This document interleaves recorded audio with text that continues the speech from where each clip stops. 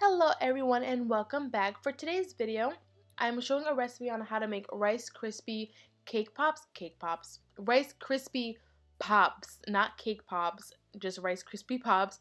I think they're a cute little alternative to cake pops though. If you have trouble making the cake pops, I think this would be a nice alternative to the cake pops.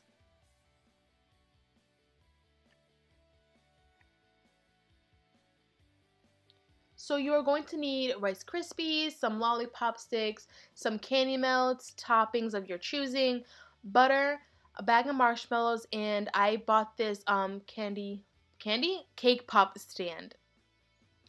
Okay, so on a low heat in a large saucepan, we're going to melt our 3 tablespoons of butter.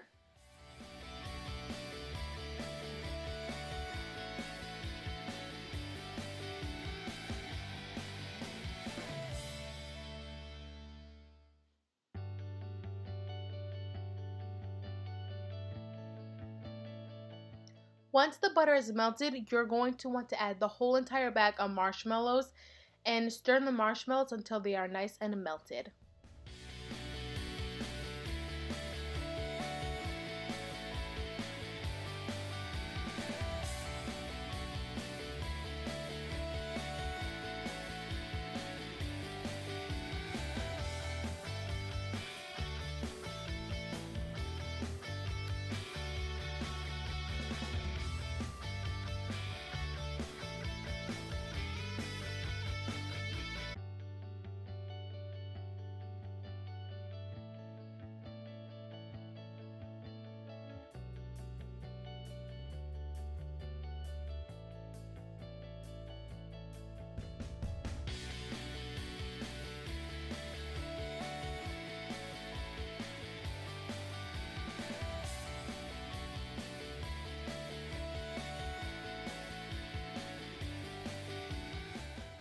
Once the marshmallows have melted, you're going to want to add about 5 cups of the Rice Krispies into the marshmallows and mix until everything is nice and coated.